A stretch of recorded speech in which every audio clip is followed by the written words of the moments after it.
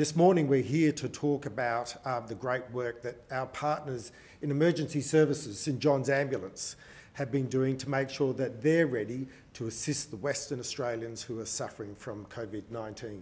As the Chief Executive Officer of St John Western Australia, I want to assure the community that we have been working very closely with the Department of Health and with the state government to ensure the continuing delivery of the critical services that we deliver in our communities every day.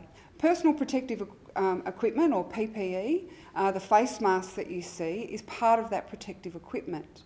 And it is protective equipment that all health workers are utilising as this global issue evolves. We have introduced, or we will be introducing today, to our frontline staff in the metropolitan area, personal issue protective equipment. It is part of our ongoing planning for delivering services during this time.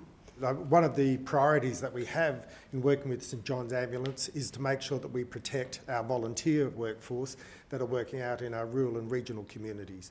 At St John's have a great volunteer workforce that provide a vital service for Western Australians, and protecting them is obviously a priority as well. Say there's a worldwide shortage or pressure on supply for P2 masks and any protective equipment.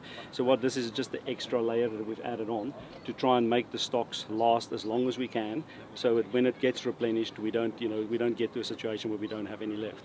But the best advice I can give is follow the advice from the different health departments and stuff that's available online.